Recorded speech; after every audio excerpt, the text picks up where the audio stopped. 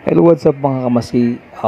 As you can see, there's a lot of people queuing up there when the time of their during the rush hour going back to the ship. So as you can see, all the guests, see, there's a very long queue going back to the ship. So my advice ko sa inyo yung mga crew member na dapat bumalik kayo ng at least 30 minutes before the crew on board.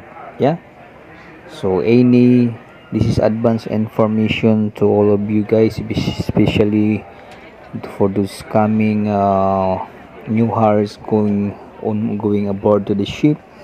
So when you go ashore, make it sure that you have to go back at least 30 minutes before the crew on board, so that for your safety of having late, para hindi mabutasan yung CPAS card nyo at hindi kayo magkaroon ng warning guys during pagbalik sa barko. So as you can see there, this is a Cozumel, Mexico, na ang haba ng linya, ang dami ng tao.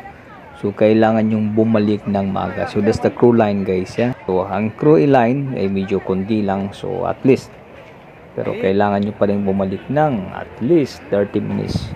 Yun ang may recommend ko sa inyo. You have to go back at least 30 minutes before the crew on board. Alright?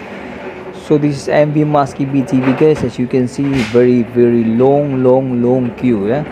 So you can see that's the yacht section. And as you can see also, this is going to the port now, going to the screening section of your things, so your bags and everything guys. As you can see, wow, that's a lot, right?